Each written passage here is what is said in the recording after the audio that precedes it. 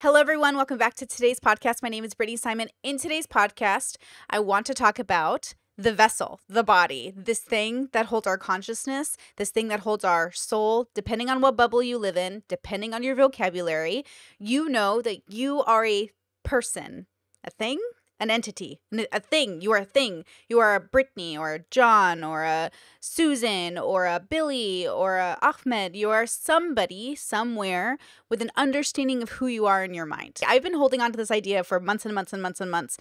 My partner, months and months and months ago, told me about a song by India.Arie and Akon. And the song is called I Am Not My Hair. And there's a line in the song, I have it here right now. I'm going to read it to you. It says, I am not my hair. I am not this skin. I am the soul that lives within. And so I reached out to my hairstylist. I reached out to my homies. I reached out to people and I was like, what is your relationship with your hair? And I've been holding on to this idea and I didn't know how to talk about it today, but I've been really thinking about this thing that is a Brittany, this thing that you interact with or that you watch on the internet, and what makes me me. Now, of course, I've talked about this throughout the year so many times. I remember specifically making a video about how my hair is political. Everything we do is a means to communicate our intention. Recently, I got an undercut. And I said in a live show, my haircut is political. And some people were like, what do you mean by political?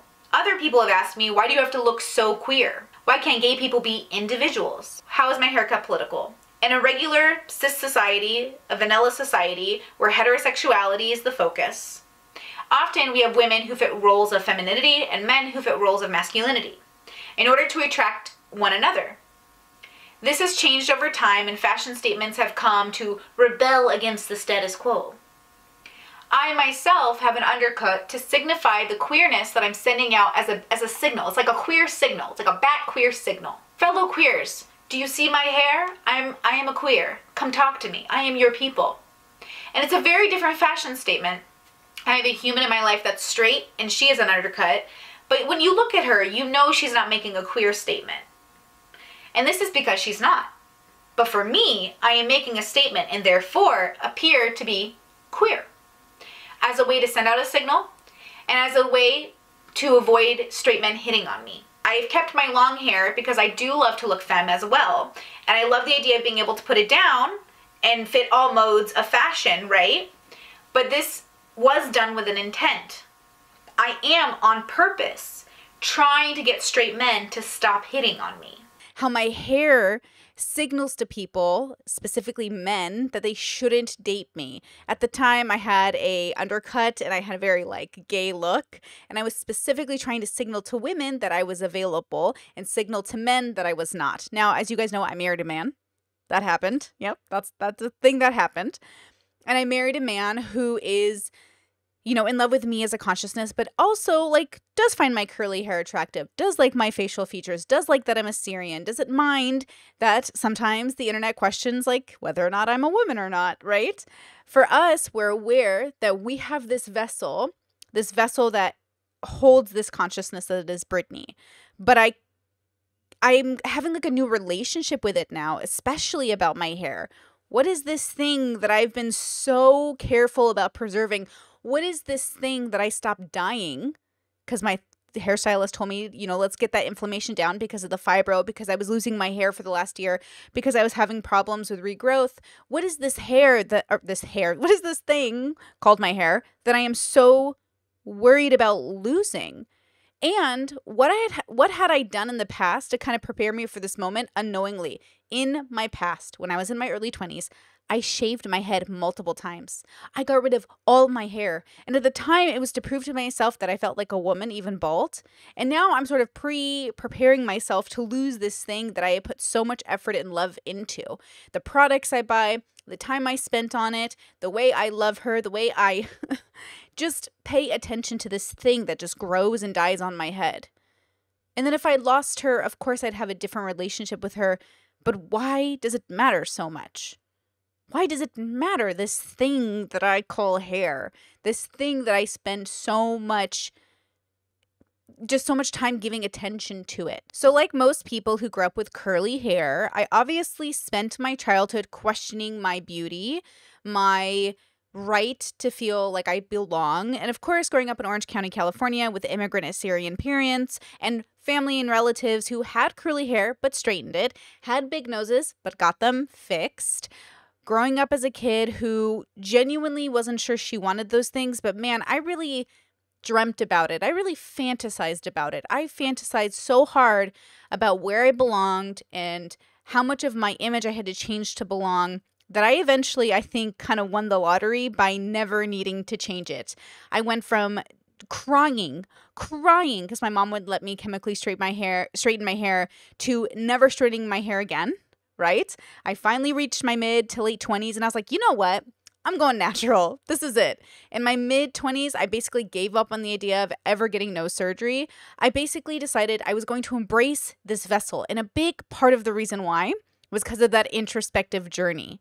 Look, introspection, we're looking within. Extrospection, we're looking, outside of ourselves, existence,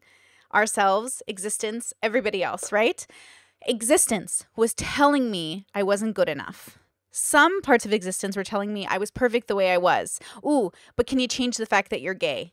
Right? So the same bubbles that were like, hey, change your nose, change your hair, we love that you're gay. The opposite bubbles were like, we hate that you're gay, but also like, you're beautiful the way you are. Don't change your nose, don't change your hair. So it was like kind of confusing. How many parts of Brittany was I allowed to be in order for existence to accept me? And as a content creator who's always aware that she isn't exactly embraced by the masses, I know that I'm niche. And I like being niche because it means I get to hang out with an audience that's niche and I get to meet really cool people that have similar journeys to me. My relationship with my hair, as many girls with wavy or curly hair do, it started with wishing that my hair was straight. But I have always valued being natural over aesthetics, so I never really straightened it, never really did much to my hair, never even really dyed it.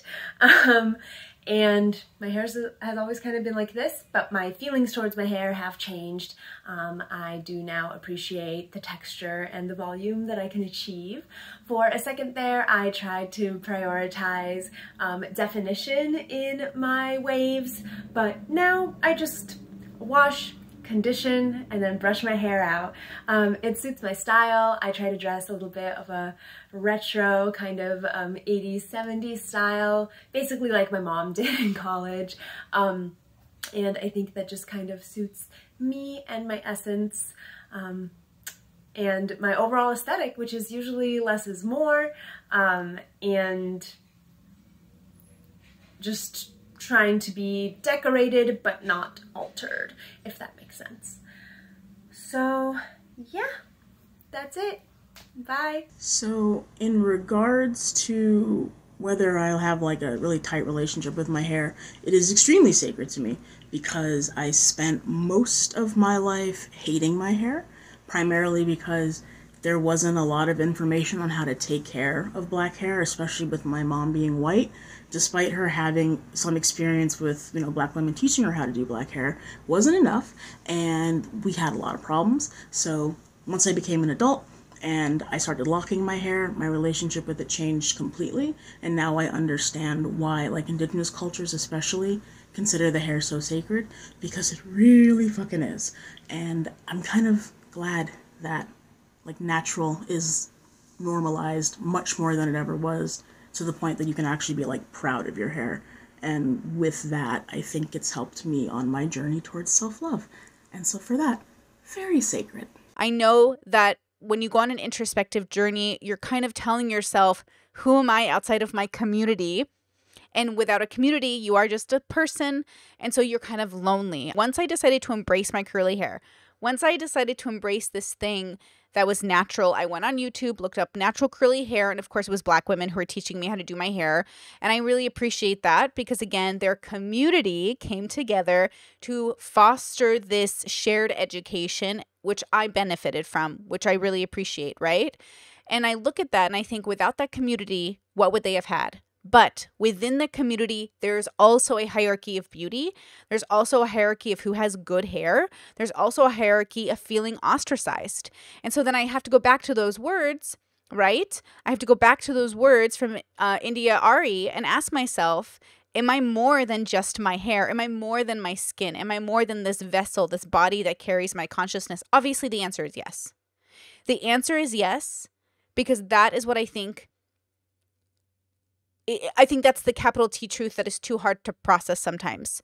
Because our existing and existence meshes together and creates chaos, it is hard to admit out loud, like, hey, I don't think that these things could matter. But of course they matter because other people make them an issue. And so you build communities out of surviving, and you build communities out of feeling ostracized. Like, that's great. But see how we're building a community off something negative? And so I had to question myself even now. Why do I cling to communities that are built off of minority suffrage? It's because I feel seen. It's because the part of me that has to interact with existence is seen through those bubbles. As a queer person, as an Assyrian, as someone with curly hair, someone with a big nose, as somebody who's not conventional, those suffering communities bring a lot of joy because we can understand each other's suffering. But that thing that's past that, when you go through that introspective, extrospective journey and you realize like, oh, these are all constructs and we're creating them and then we keep them going because what else are we supposed to do? That can feel like another version of alienation. To be honest with you, when I'm at home and I'm in my little bubble here and I like it here, it's like a safe space. My hair doesn't matter. My nose doesn't matter. My skin doesn't matter. My background doesn't matter. I'm just like a Brittany. But also, I'm all of those things at once. I'm all of the Brittany's at once. So of course they have to matter because they informed my consciousness, the person that I am here in front of you. So the irony, right, is that our suffering can't escape us, and life is suffering because life is hard. Our past can't escape us because it helped build the foundation for this person that you are now. And at the same time, if the realist answer of existing is that none of these things matter, it's interesting how much on the micro we have to come back to them mattering. So on the macro, of course, they don't matter. The universe doesn't care what your skin color is or like what your hair texture is, but the micro does. The funniest part of living in a world where conservatives hate trans people for just existing is that they're always admitting how much they care what you're doing with your life. They care so much. And then you have to care. What is my gender? What is my outlook? What is my relationship with my body? And then you have to care because they care. I wonder what it would have been like to live in a world where it didn't matter, where it could just be a thing we did for fun. But then, of course, humans are all about that competition. So, at the end of the day, we'd create a hierarchy of mean girls and nice girls and acceptable hair and non-acceptable hair, which is why even in our minority communities, we still create that hierarchy of who's better. This conversation came about because I was questioning once again my relationship with the parts of myself that existed before and that mattered so much, like what I looked like, and the version of me now who cares what I look like, but now I'm more focused on like getting muscles and getting stronger, and how that also is going to come with its own baggage from existence. Oh, you look too manly. Look, she has muscles. Oh my gosh, she's looking more like a man every day. Like I know that's going to be part of it. And it's like you can't ever escape it when you're dealing with other people. But then the question is, do we ever escape it within ourselves when we hold this past version of us within ourselves? And those are the ideas around this that I've really been thinking about, right? When I first heard Solange's Don't Touch My Hair, of course I had to ask myself, is this for me? Is this song for me? Now, whether or not Solange had me in mind, probably not, she had a way of singing about it, talking about it, the music video, the way they physically, visually conveyed it, hit me. It made me feel seen. Now, again, I'm just the kind of person who consumes all content and assumes some part of it is for me, because I think human beings, like I am you and you are me, and I think that human beings universally experience things that we can exchange information about so we both understand each other if there's enough similar energies going on, okay? So Solange made the song and it hit me and it made me feel really seen, and I remember just like blaring it all the time, loving the video. But it did beg the question, was this made for me? Which means that I might once again have something that's not made for me, which I once again have nothing. You know what I mean? And this is me being young and being confused about my identity and not figuring out exactly how to be a single consciousness separate from this physical vessel that I inhabit, right? Very woo-woo language, but at the end of the day, if we were all blind, would it really matter? So I had to then ask myself through this journey of hair, through this journey of hair, who is Brittany? And how do I figure that out? Well, a part of the rejection from the girls with straight blonde hair, and a part of the rejection from, of course, Black content creators who wanted a space for themselves, and me not fitting in both groups, actually did offer me an opportunity to get to know myself in a very introspective way. To be honest with you, once again, rejection, my favorite thing in the whole world, led me down a path to understand myself in a much better way. Why was I being rejected by everyone around me? Now, it wasn't literal, right? Black women have embraced me. They've been my friends. My hairstylist is Black. My friends are Black. Like, it's not that. And it's not that my white friends, like one of my besties is white and blonde hair. Like, it's not that they rejected me literally. It's not like they said, Brittany, no. But the messaging, the signaling is I know, because I'm not ridiculous, that I am neither white, like American white, like English, European, UK white, nor am I Black. I know that. I know that my vessel is just a little bit different. So even though these communities tried to embrace me in different ways, I never quite felt like home. And then my Middle Eastern, brethren, we've been straightening our hair and fixing our noses for so long. I don't even know if we know we're Middle Eastern. The fact that often one of the questions I get from people is like, oh, you didn't decide to do your nose? Look, do your nose. Get plastic surgery. Do whatever it takes to feel beautiful. But I needed to go down a journey that was different. It's not any better, to be honest with you. Sometimes I wish I could have been a person that maybe went down that road, but it just doesn't seem to facilitate my joy. And so I will miss out on things that you will have.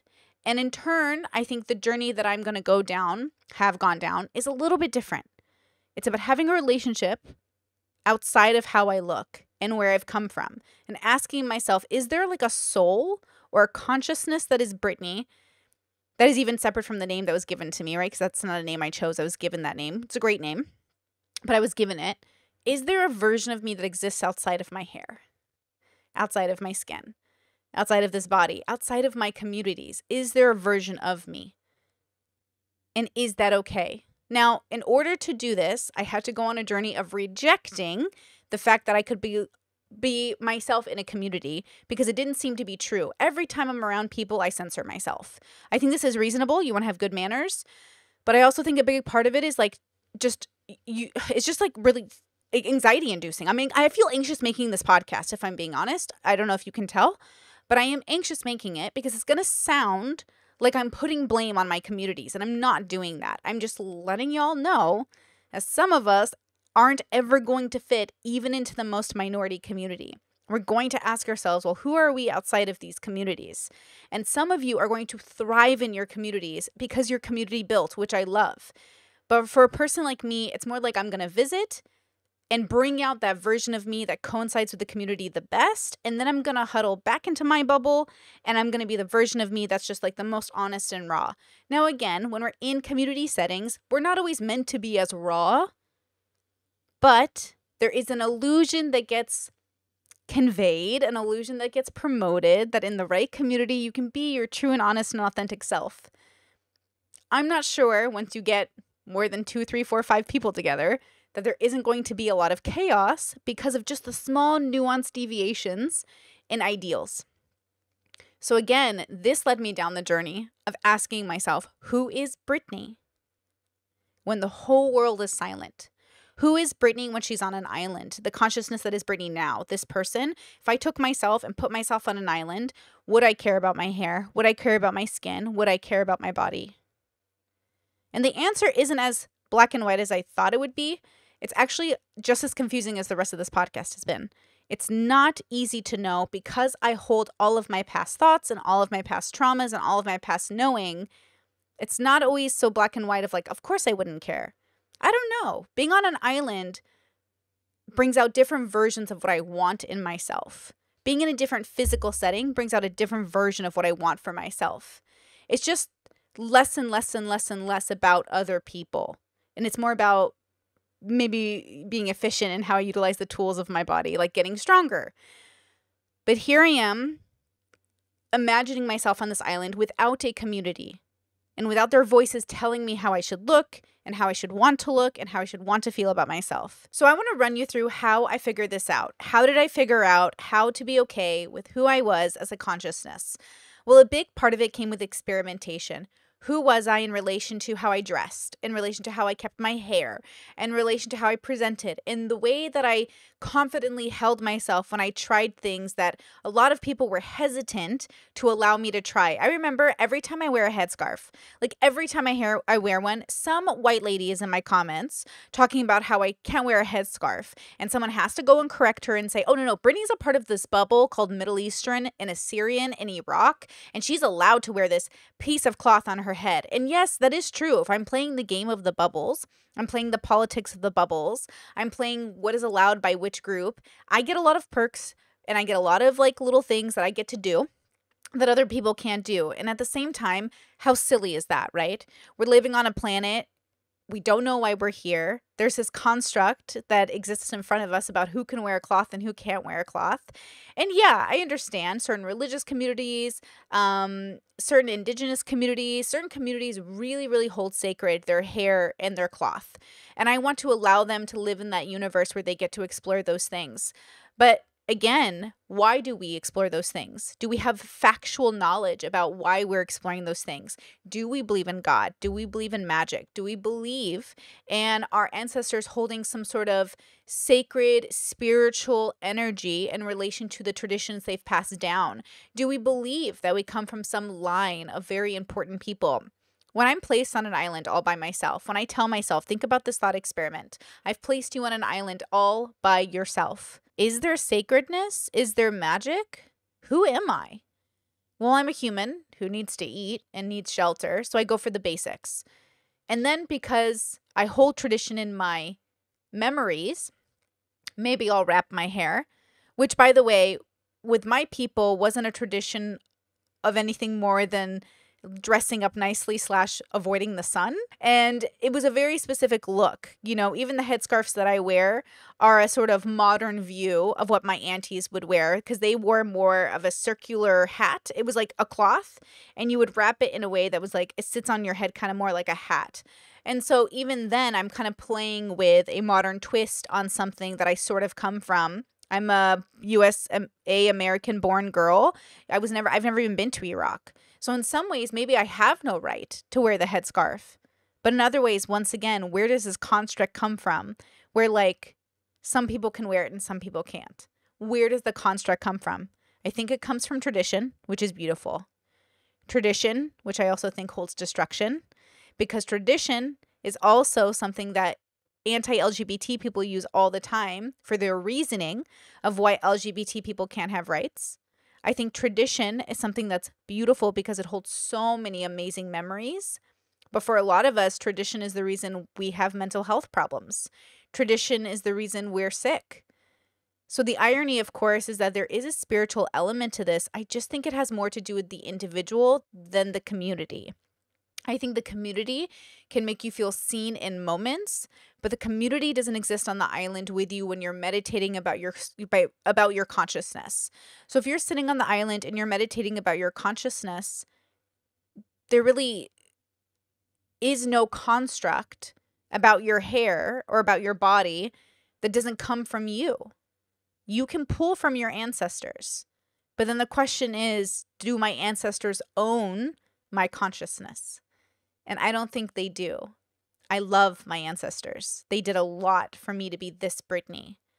They also did a lot to try to stop me from being this Brittany, depending on, how you look at it.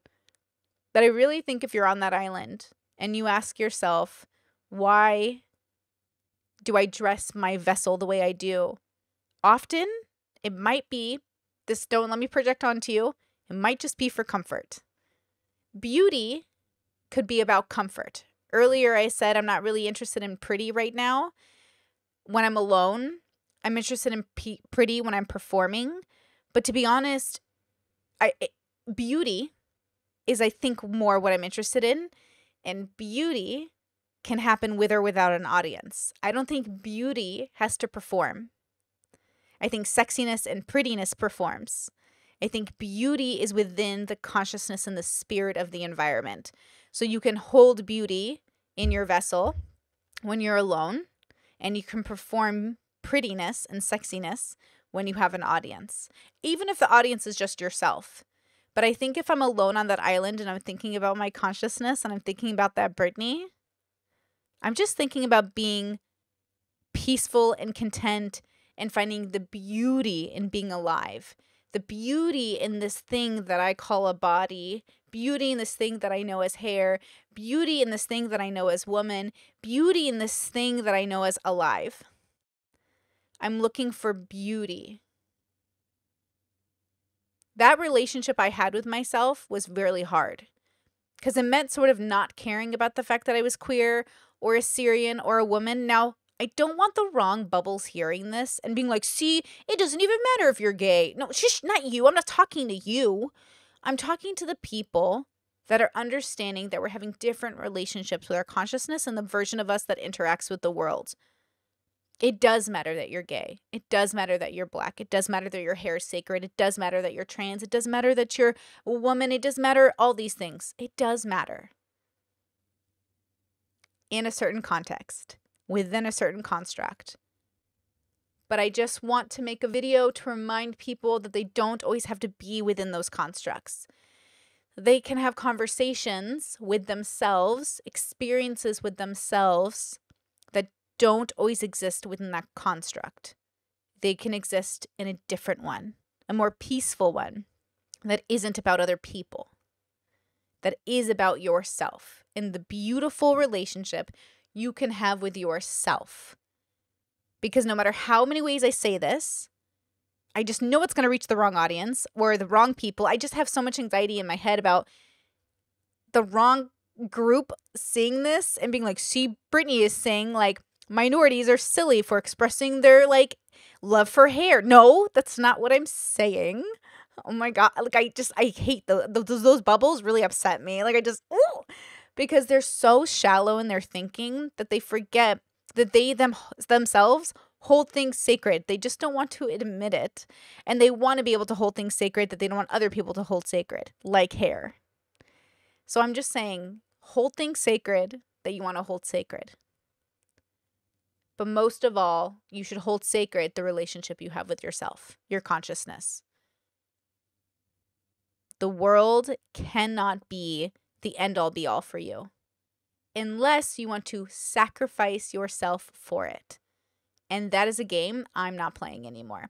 I'm not sacrificing myself for my community or the world around me. I don't play that game anymore. You know what I mean? So I think I could only get here when I realized that sacrificing myself for my community was the reason my soul was dying. My consciousness wasn't healthy and I wasn't happy. But that, again, is a journey in and of itself. I'm not judging your journey. I'm just letting you know you can have a different one. And all of this stemmed from my relationship with this thing we call hair.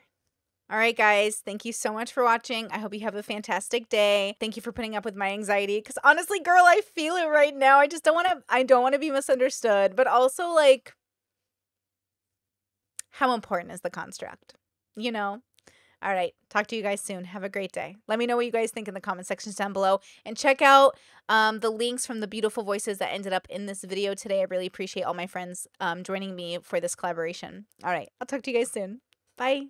Stuck in my head, in real life while I'm in bed, my belly's being fed and I'm okay, I'm just fine, yet all I do is whine, not to you in my mind, cause I know I don't make sense, I've been nothing but blessed, so why's my life a mess, please tell me, cause I'm sick of thinking, yeah, I'm sick of reaching out for the truth